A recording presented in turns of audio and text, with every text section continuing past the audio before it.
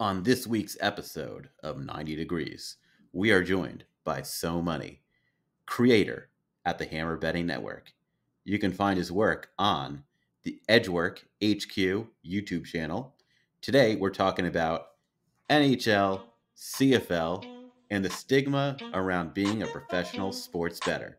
Let's dive into the sharp side and look at the right angles in sports betting. Big bomb bangers, ladies and gentlemen, bangers, Jews and Gentiles, bangers, sharps and squares. You are now tuned into episode 19 of 90 Degrees, where we give you the right sports betting angles. Today's guest is SoMoney. He is from BC, British Columbia, home of the best bud, from what I hear, swollen members, and of course, SoMoney. So SoMoney, thanks for joining us. Tell us about how you fit into the betting space. Well, thank you for having me on. I'm very excited to be here, and I'm very impressed that you started off there with swollen members. That's not, I don't hear that too much, so that's very impressive. I My story is not it's not typical in the sense that I never had anybody kind of guiding me along, or like or like a father who would like watch sports and like I got into it and stuff like that. It was never like that for me. It was mostly um kind of by fluke. I We, as an immigrant family, like the story goes that the parents have to work all day, so after school we were kind of left to our own devices. I also grew up in like a pretty tough neighborhood, low income tough neighborhood. So there was a lot of situations where either after school you're outside hanging with, kind of getting in with the wrong crowd, or um, in my case, you come home, turn on Sports Center, and or watch some Saved by the Bell, and then you're just watching sports all day. So that's how it started with me. I just started watching sports all day. Just watched everything. That was all I did after school until the parents came home at like 6, 7. Talk for a bit. Did you see out of trouble today? Yes. Go to sleep. Listen to the radio. Sports talk on the radio. Wake up and do it all over again. So those were kind of my like humble beginnings. And where sports betting came in was that just from the course of watching, I placed my first bet. We had the parlay cards for like the local government. So you place like 3, 4, 5 team parlays. So I did that for $2, $3 when I was 12, 13 years old. We had a hookup with a guy who would just put it in for us, even though we were underage. He would do it through his like he owned like a convenience store, and then there was a kiosk in his convenience store, and that's how we got the hookup there. So it basically started from there. I always lost, but it was more so I thought I was smart, right? And like that's how it starts with like a lot of people. You think you know sports, you think that, well, I'm watching the game, I know what's going on. So and then from there, I actually worked for a major sports book who had their customer service kind of area based out of Vancouver, and that's when it really struck me that I was able to look at the flow of money coming in. I can see it now, but I used to flag winning accounts, and I used to look at not only what they were betting, but it got to a point where I was kind of deconstructing the type of bets they were making, and that's where it kind of took it to the next level for me. And I was also, some of the contacts I made through my employment with them have endured to this very day. So that's kind of where we went from being a 12, 13-year old know-it-all to really trying to analyze and take it to the next step. So, was this like all sports you were betting, or did you have like a focus? No, at that time I was betting everything, right? So yeah, and I would watch NFL on Sundays, and then it's funny, they had it was called odd set. So like it would be like you pick all 12, 13 games, and then as long as it was either a win when your team wins by more than four, or the other side by more than four, or if the game lands within three, then it's considered a tie. So you go through the 13, 12, 13 games, whatever there were at the time, and then you and then you pick your side. So I would do that every week, thinking that I'm like ultra sharp and like I can like nail the 12, 13 at a time. And one time I did, right?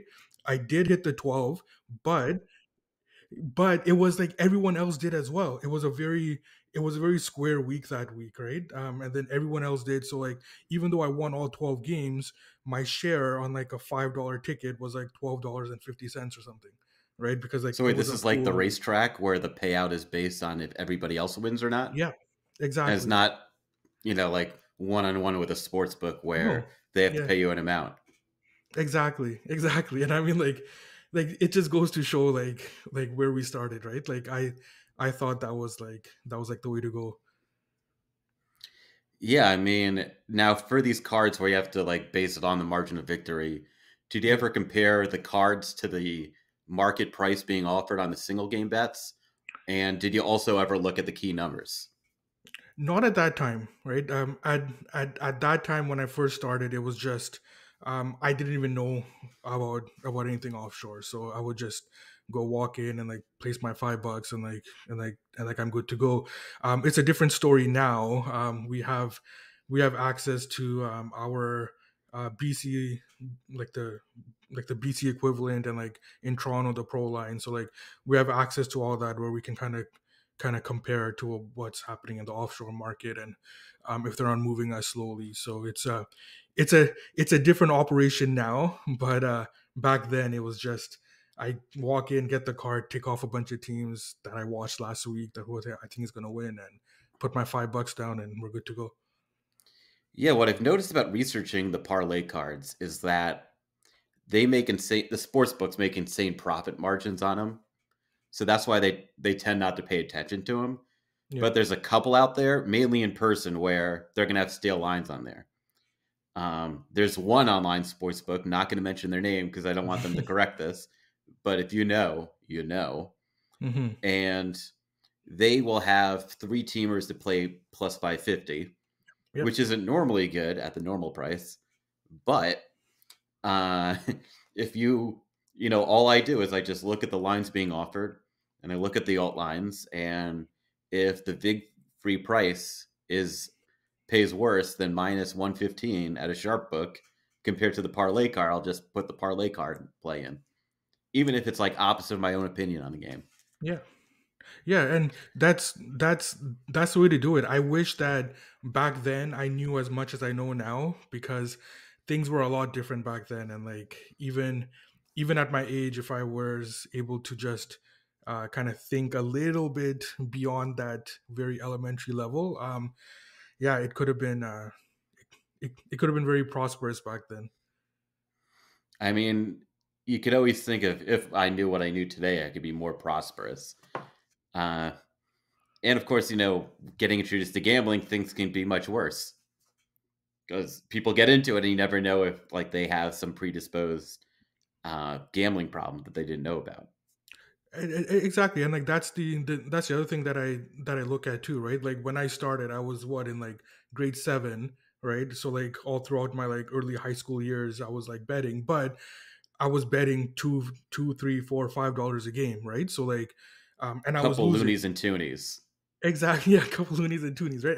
And I was losing, right? So like my my tuition in this game was paid for by very small amounts looking back at it. Yeah, which is always good. Now, you were doing NFL for a while. What made you kind of shift away from it and move to other markets?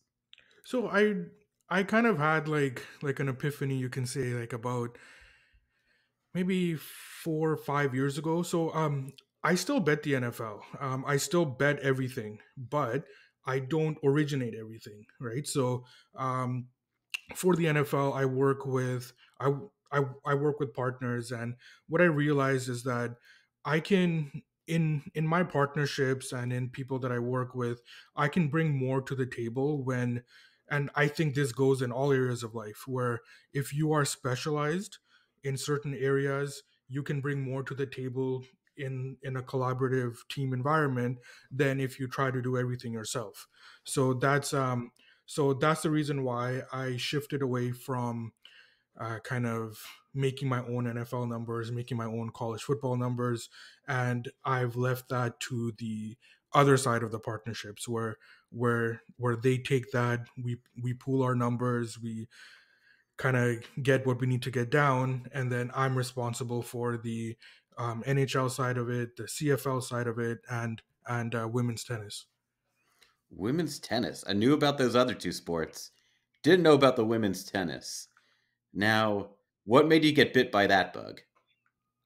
I actually enjoy the game a lot more. So like in terms of like there's in like men's tennis, it's all predicated on the serve, right? If you have a strong serve, it's more likely that you're gonna win, and that and the points that you gain on the serve, or whether or not you have a good return game, and whether you can break the other person, that is what's going to be kind of correlated into the odds. So it's in that sense, it's very linear.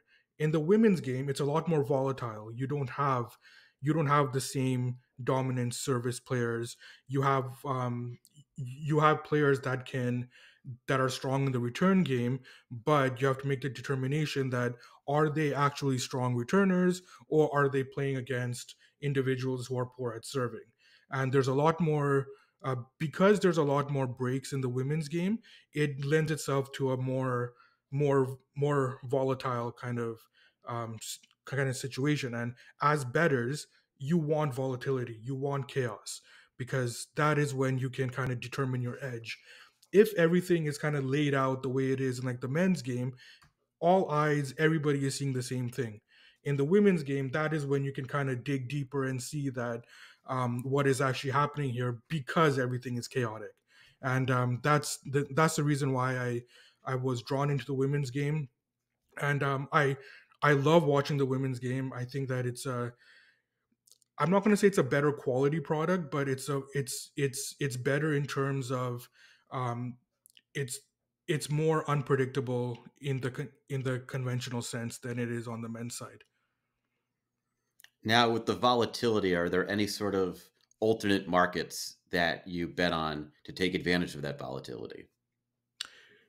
Not that much. I think that, for me, there is volatility for me in like the main markets, and like tennis is like a huge worldwide market. So like there's no issues with liquidity either, for the most part. So I don't really delve into the derivatives that much. I'm mainly focused on like the sides for women's tennis.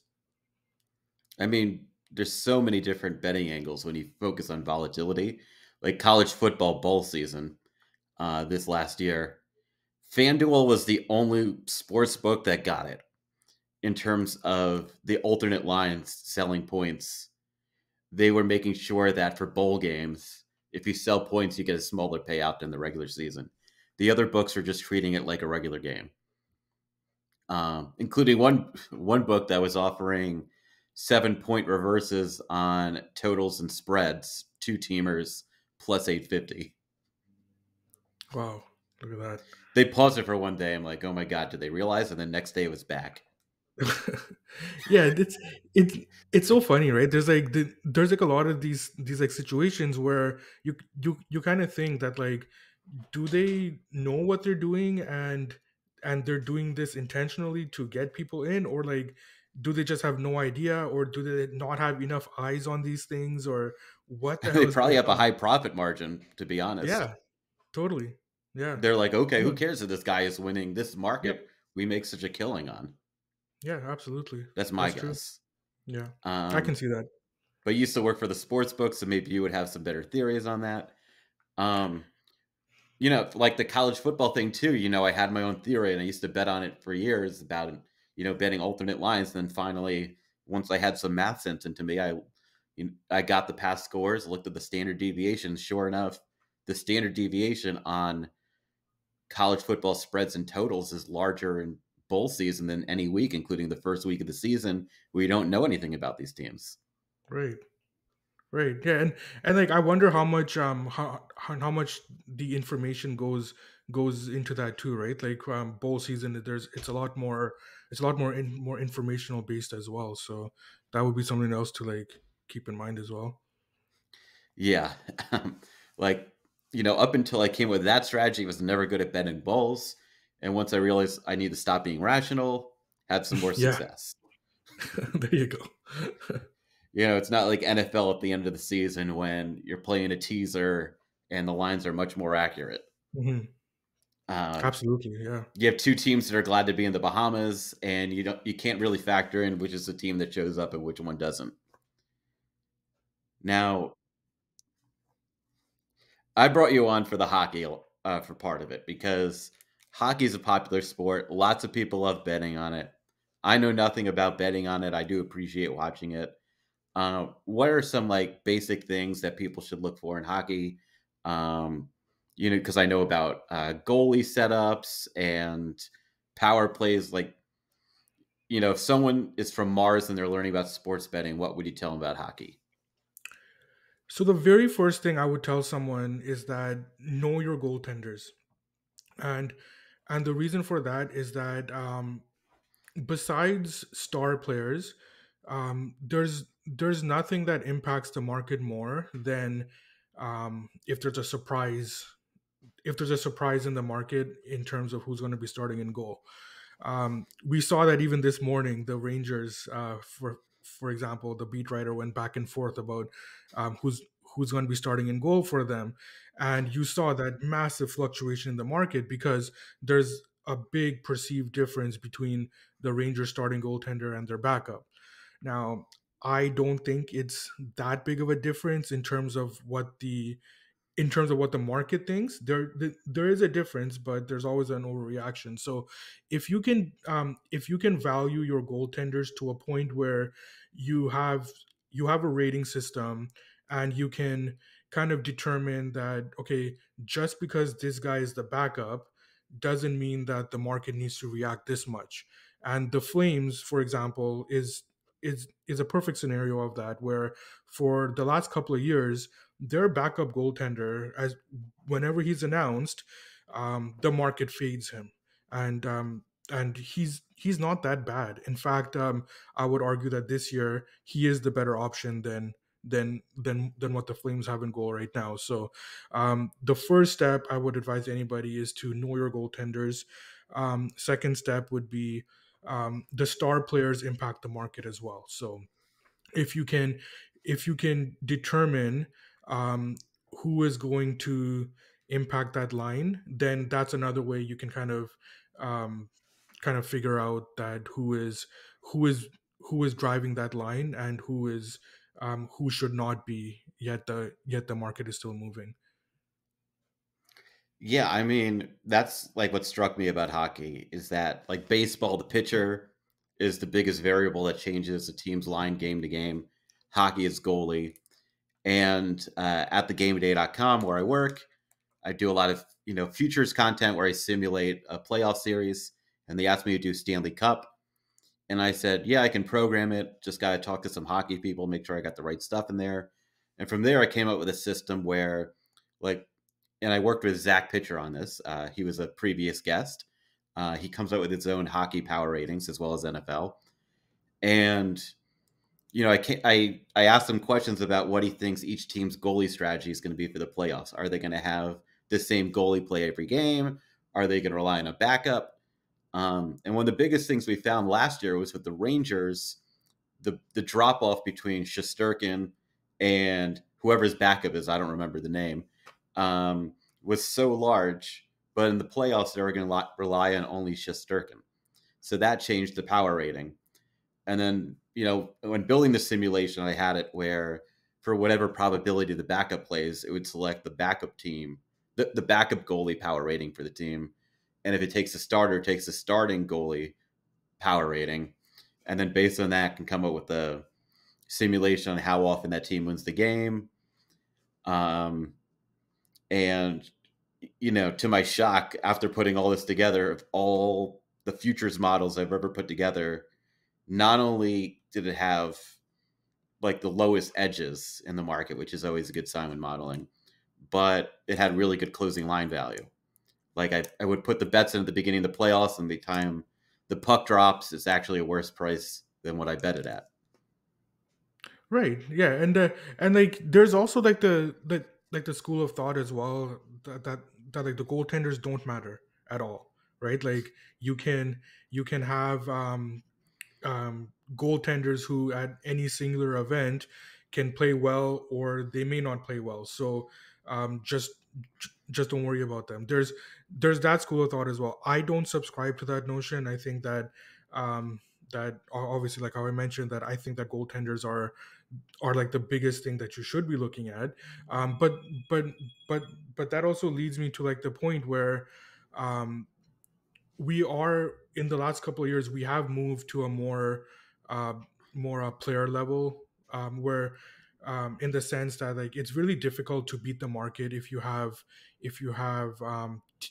your ratings are only based on team level. If you can get more granular to like a player level focus, I think you'll have more success beating the market. And that's how you were saying with like building that futures model where if you're able to incorporate the goaltenders, that's that's a very granular player level aspect of it. And I think that that would um, that would lead to more success in today's NHL market than it would in like the last couple of years, where you can kind of make power rankings for a team on like a holistic level.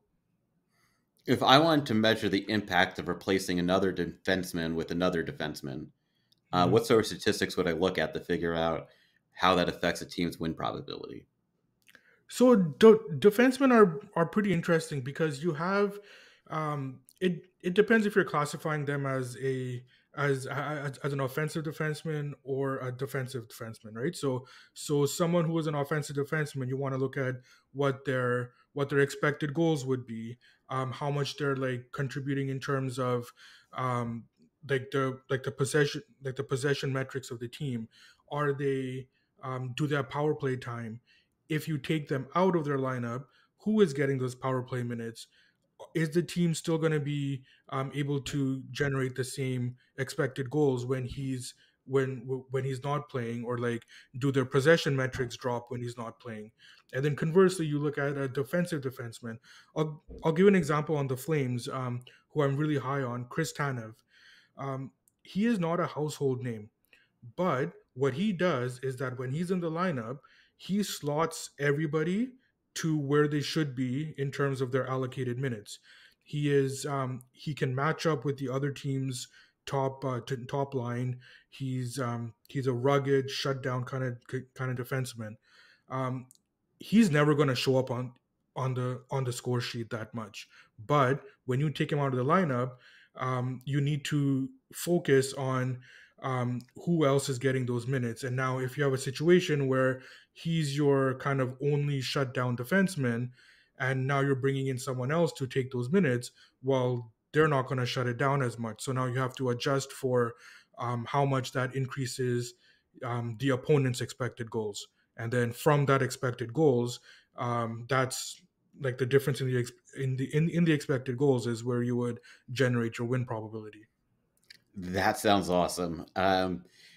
Are you able to like get these insights from looking at play-by-play data? Yeah, so there are so with getting the data, there are private models that a lot of the league and like the media have access to. There's also public models that are available as well. What I would caution with the public models these days is that um, everybody has access to them, right? So you have your public facing sites where people build their models based on those sites.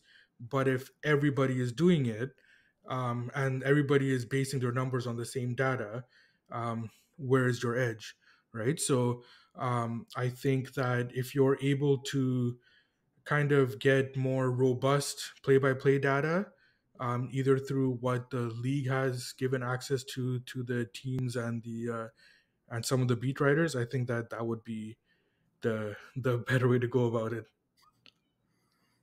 Yeah, this is really good stuff. Now, let's say you're somebody who doesn't mind betting on stuff that isn't as fun to watch, and you're into hockey, and you decide to do one of these European hockey leagues that has less attention. Yeah. Is there room for winning if you can scrape the play-by-play data and come up with your own power ratings for certain situations based on that? I think so. Absolutely. I think that I always look at a market in terms of like how many eyes are on that market, right? So if you look at something like, I know there's a betting market for the AHL. I know there's some books that have junior hockey markets, right? Now the problem with those kind of things is that because there's less eyes, there's also less opportunity to get the data you would need to build a proper model that can beat the markets, right? So if you do have access to those play-by-play data, hit me up first, and then build your models. I mean, I'm just tempted to hit you up after the show and talk about building a scraper to scrape some of these web pages. I know I've done it for Asian baseball where they don't have publicly listed um, stats, so I just scrape it and I can figure out certain dimensions of a ballpark. And I still can't say a single word of Mandarin, but I certainly know how to get the computer to read it. There you go. Yeah, and it's so fun because there's like and it's challenging as well, right? There's like so many different ways to like go about it, and like I'm not the strongest in terms of like scraping data or like even like data analytics. Like it's not my strong suit, but I've learned enough where I can do enough, and the things that I can't do, I do have people that I can rely on who can help me and who can kind of guide me up to that next level for things that I'm not good enough to do. Yeah, and I'll let you in on a secret is that I'm not one of these Python data scrapers that can really scrape the web really well. I just use a Google add-on called Data Miner that's free. And I'll take some trial and error to make your own recipes, but usually it does the trick. You just have to make sure it grabs Yeah, the and right thing from each section. yeah, yeah, and that's great, right? Like a lot of times with these things, like it is trial and error, right? And like as long as you are comfortable with failing, the one time that you do get it right, like that's golden. And I think that's sports betting in general, because there's not a sports betting university. You don't graduate high Yeah, school, go to college to learn sports betting. A lot of this, you have a problem, you figure out, okay, how do I solve this problem? And step by step, you build up your arsenal of skills to build things, and then you network and meet other people. absolutely. And I think that that's where your kind of education in in this field comes from, right? It's like, and and I often see this, like anyone can just go out and say that I like this team, I this is my pick, right? But even if it's like the amount doesn't matter, but whatever skin you have in the game, that is when you're really going to learn. Because when you lose money that you've put on, um, that is when that education kicks in. And again, the amount doesn't even matter. It can be like $1, I don't care. But when you have something on the game, that is when it really matters. Yeah, that's like one of my pet peeves is when these sports betting influencers talk about betting tons of money that most people don't have on these games. And if you're not betting the money I'm betting on, then you don't know shit. It's just kind of like bravado, and then the real heads know that like the real winners are complete nerds. Exactly. And the They're not thing, the ones in good shape hanging out at the pool at Circa for the most part. yeah. Totally, totally, right. And like, it just like drives me nuts sometimes as well. But I mean, that's the way that like the industry is right now, right? Like if you, but I am comforted with the fact that I think that there is a middle ground of people that understand what it actually takes, and there's people who are also willing to learn to kind of get to a certain point, and we're for the most part able to see kind of see through all that bullshit. So I think that I am comforted by that, even though there's just so much garbage I see every day. Yep, it's just like mining for gold. You got to sift through the garbage, just like you sift through the gold. Now, our shared interest is actually Canadian football. Because oddly enough, in New Jersey, I'm a huge CFL fan. I'm only a recent convert, but as soon as I got into the league, I was hooked. So, like, why don't you just tell our listeners about how you fell in love with CFL and how you started how you became a winning bettor? So in the CFL, I started with the CFL just pretty much how I started hockey. I had more exposure to it living in Canada. It was on TV. We started watching. When when I first started watching CFL, was when Doug Flutie was on the BC Lions, right? So it was a very exciting time, and and the You're older than city. I thought. Yeah, yeah. So I started watching I CFL. It thought would you have would have been been what late 30s. I am late 30s, right? Oh, So so you started at a really young age then. really young age, yeah, yeah. Like I'm talking like 5, 6, 7 years old. Oh, I started wow. watching the CFL, right? So, um, yeah, and then at that time, the city embraced the team, and there was more excitement in the CFL.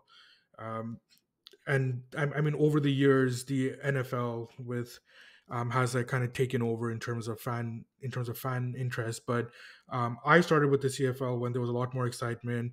Doug Flutie was doing his thing. There was a lot of great players that, as a young kid, they just kind of spoke to me, right? Like guys like you would know, like Don Narcisse and like Ray Elgard and like right, like Don't know those any are of the these players. guys. I'm a recent I convert, mean, like like, I said. yeah, yeah. I'm like, those are the Doug players Flutie, that I like only know I, because he won a Heisman. yeah, yeah, yeah, exactly, right. So like, those are the kind of players that like kind of drew me to the league, and I just started watching over the years. My kind of fandom turned into something that, just like every other sport, has turned into something that maybe I can make money off it. And the CFL is actually perfect because there's not there are enough eyes on it to have liquidity, but it's also not big enough where there aren't any edges. Like for the most part, like for example, in the NFL, you generally need to bet early in the NFL, but in the CFL, those edges kind of stay longer throughout the week. The lines don't move as quickly. You have time to like go through the practice reports and kind of really analyze what they mean. Whereas in the NFL, you don't have time. Like you need to know what every player means, and you need to be able to move on that quickly. I also think it's a great sport for casual bettors because there's only 9 teams and they play once a week. So you don't have to be following every day like baseball. And if it's 9 teams, you can really research them. A lot of these teams, well, I think all the teams play each other more than once during the season. So, you get a familiarity with each other. Another plus I would say is with the line shopping, especially with tools like BetStamp, is you can get an extra point or point and a half. And because of the increase in 2 point conversions, because of the 20-yard end zone and the increase in rouges, well, not increase, but rouges in general, you have fewer games decided by 3 and 7. So the difference between 5 and 6 and 4 and 5 is much bigger in the CFL than college or NFL. 3 and 7 are still important.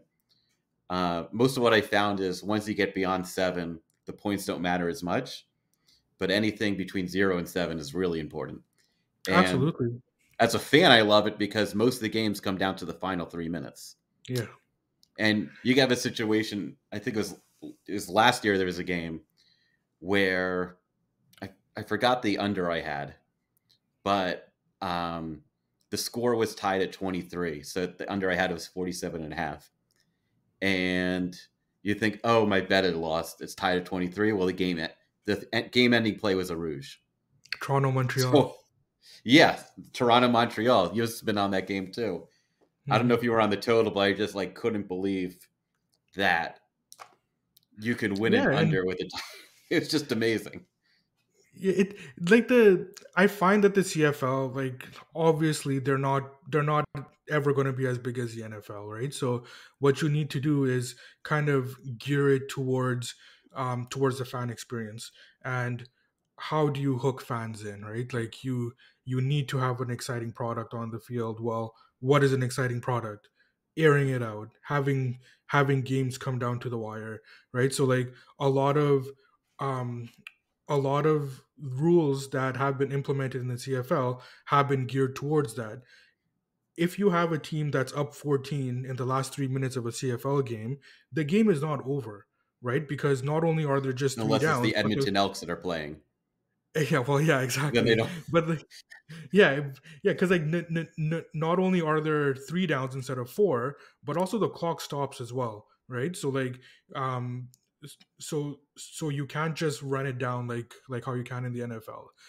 The other thing too, and just to circle back to like the betting aspect of it, when you were talking about the what kind of like the key numbers that aren't as relevant in the CFL as they are in the NFL. If you can find books that um, kind of price the key numbers in the CFL in the same way that they would in an NFL game, um, there's an edge there as well, right? So you could um, find a -3.5 that is priced like an NFL 3.5, but as we know, 3.5 and the three doesn't mean the same thing in the CFL than it does in the NFL. Yeah, and it gets crazy too when they price the alternate lines just like the NFL. Yeah, Or exactly. there's one book that has 28-cent lines, Yeah, which is, of course, is awful for you as a bettor. But the alternate lines are like amazing if you're buying yeah, points, exactly. or even if they allow CFL teasers. CFL teasers, exactly. I mean, Yeah, yeah, it's just yeah, and insane. yeah, and like I would I've like recommended that to people who are getting into the CFL, that like just have your NFL odds screen up, have your CFL odds screen up, and look at the difference. If things are being priced the same across the board, then you know that there are certain things you can do to like gain that advantage. Yeah, and like what I noticed with those alternate lines too is it's usually not until game day when they're posted. So I'll get in on on the opener, but then I'll wait to see, okay, if things move or if things stay the same, what are the alternates going to be? Um, but it's certainly, it's going to evolve as there's more Canadians in the legal sports betting space. Because you guys have had the lottery, but now you have single game betting depending on your province. I know Ontario is the big kahuna right now. We'll see what happens out west. Big thing I've noticed too with the CFL is that it's really big out west, and then in the big metropolitan areas, minus Vancouver, so basically Montreal, Toronto, it's not very popular. Now, BC had some issues getting fan interest, but they have this new owner that has gotten the fans engaged. I think the big problem is the Toronto owner just like doesn't care about the CFL. Yeah, I think that Toronto's proximity to the big US cities also plays a role in that too, right? Like you have, and Toronto also has the Blue Jays, you have the Raptors, the MLS team in Toronto. There's the Leafs, of course, right? So like there's a lot more options in Toronto than any other parts of Canada. Also, because they're so close to like New York, Detroit, Philadelphia, um, they have the NFL is more of an influence there. In Vancouver, the reason a lot of people don't care about the CFL in Vancouver is because people generally in Vancouver don't care about much, right? Like it's a very It's it's a very laid back city, California like of the North is the impression I get. yeah, yeah, and then you have like you even have apathy now towards the towards the Canucks as well. Now, granted, it has to do with like ownership and like there's a lot of issues there, but um yeah, I think that in like the heartland of Canada, like the CFL is massive, and then like Toronto, there's a lot more to do. Montreal is slowly starting to kind of generate that fan base, although Montreal sometimes runs into that problem as well when they don't have good teams. And then Vancouver's ownership, hopefully with the BC Lions, that kind of turns it around a bit. I mean, I think, Edmonton, which was the worst team last year, I don't care if they didn't have the worst record. They were the worst Yeah, team. yeah, I'll argue that all day. yeah. I agree. They had the second best attendance in the league, I believe. Yeah, yeah, there you go. Edmonton, Calgary. Um, Although I believe Calgary's numbers have struggled a bit the last couple of years, but relative to the rest of the league, it's still strong. Obviously, Saskatchewan, it's just strong, and Winnipeg is strong. But um, I think the league is on the right track to kind of get the big cities on board. I don't know if Toronto's ever going to work out at this point. Um, I mean, it's just one of those things where maybe it's just too far gone. Like the Argos won the Grey Cup last year, and like there's still not that same kind of buzz, right? So I don't know if Toronto's ever going to work out, but I Well, think it's the because league the is on Argos the fans truly know that Winnipeg was the best last year. well. Yeah, yeah, there you go, right? So yeah. Although I had the Argos in the Grey Cup, so that was nice. But um, yeah, I don't know if Toronto's ever going to work out in the CFL, but the league is on the right track with the other cities there. I mean, I almost think like if you're a hardcore Argos fan and the Argos ever moved out of Toronto, they would just drive the 40 minutes to Hamilton. Yeah, But maybe those are exactly. fighting words. Yeah, Or even take a trip to Ottawa, although yeah. that's a bit more of a drive.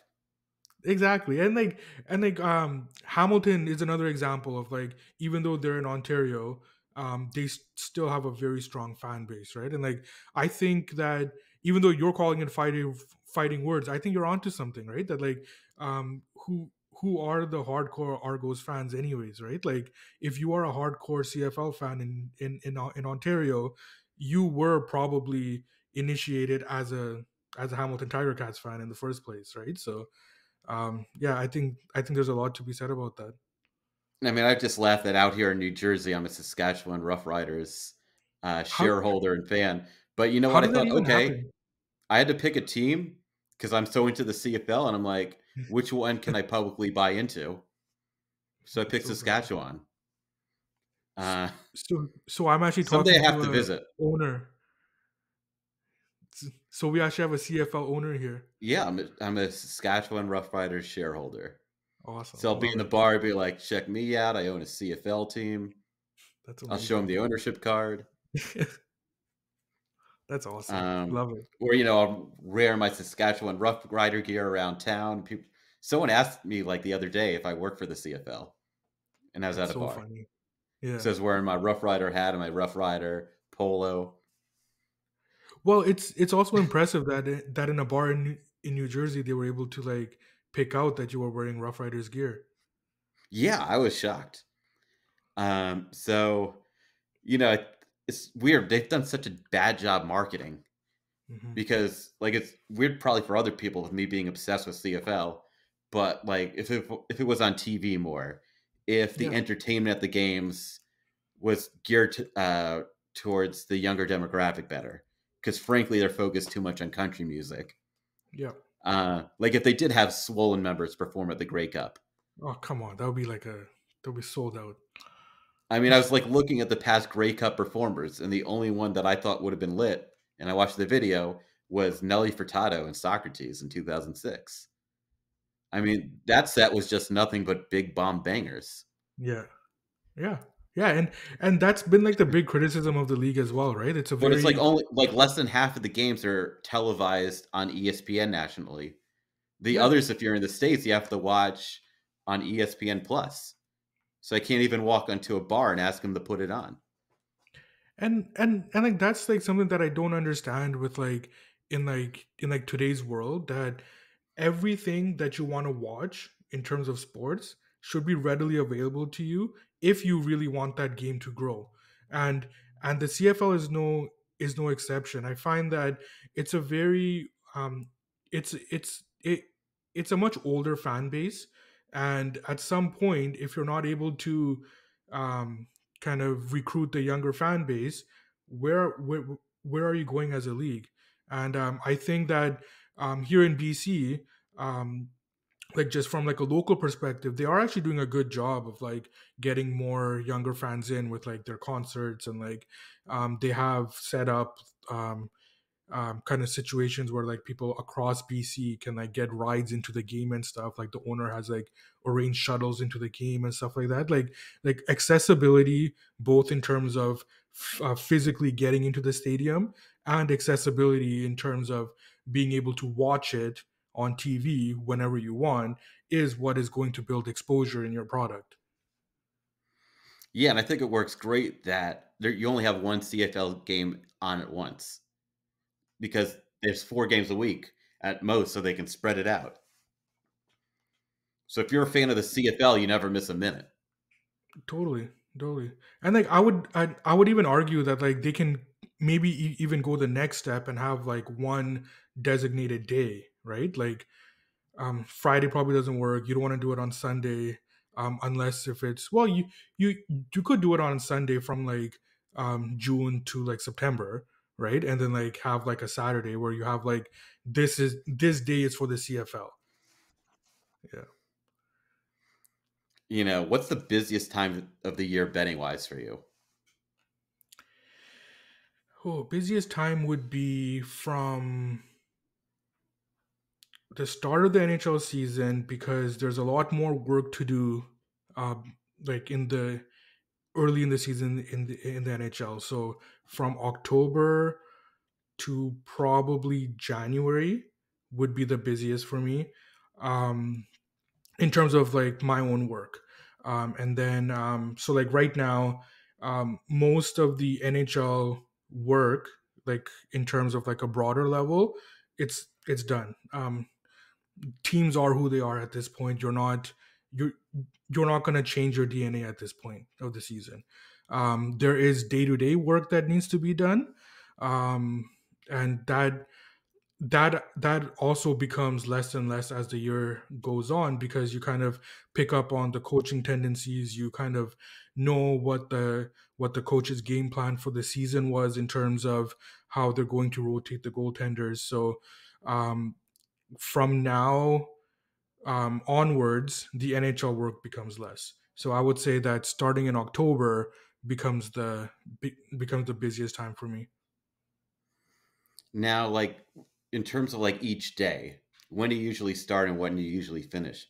Because I think you would have an advantage of being in the West Coast. Because even though you have to wake up a bit earlier, you're not finishing at 1 a.m. Yeah, so I often joke that in the mornings when I wake up, I wish I was on the East Coast, and then at night when I'm going to sleep, I'm totally fine being on the West Coast, right? So my so like I'll give so like today's Friday.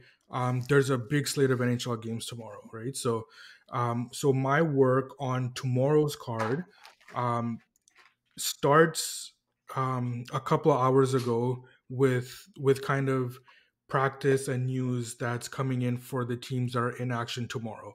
Now it's just something that I make note of with what's happening, so I don't get too deep into tomorrow's card. At nighttime, after today's games are done, and depending on like the family schedule and what's like going on around the house and stuff, if I'm able to get everything done in the evening, like closing the books on that evening's games, I would like to do that tonight, right? So everything, all of Friday's games, when they're done, they're finished tonight. Now, if there's like stuff with like the family and like there's like plans and stuff, it may not get done in the evening. So that means Saturday morning, I have to wake up super early, right? So Sat so like the game days, um I'll wake up at about 5:30, right? Because the limits go up around 6:30, 7 o'clock. So at 5:30 I'll be up, to kind of make sure that I've got everything in order, for who's starting, who my projected goalies are, and all that. But if I didn't close the books the night before, then I'll probably be up at like 4:30, 4:45, just to close last night's books and then start on the next day's work. And then from there, um, the morning skates start at about 7:15, 7:30 a.m. my time.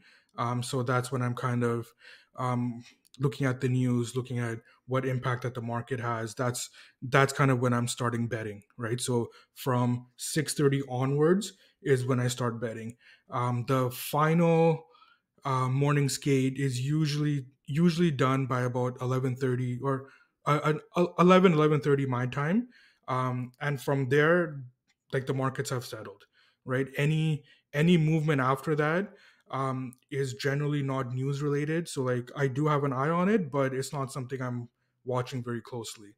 And then, once we get into the pre-game skates, which start about half an hour before the game time, then I'm on the clock again, where I'm kind of looking if there's any like surprises of like what's going on, and like who is moving the market at like 15 minutes before a game. What does that mean? So then I'm back at it again.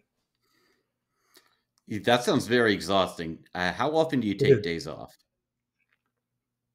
How often do I take days off? Um, Yeah. so it depends. So, um, what I used to get upset with the NHL when they had schedules of like you have two games one day, you have 12 games the next day, and then two games the day after. I actually love it now, and I prefer it that way because I know exactly when my heavy days are going to be. I know there's a lot of games on Tuesdays, Thursdays, and Saturdays. So I can kind of plan my week ahead of time, right? And like, with my wife and my kids and stuff, like we kind of know that Tuesdays, Thursdays, and Saturday mornings are very heavy for me.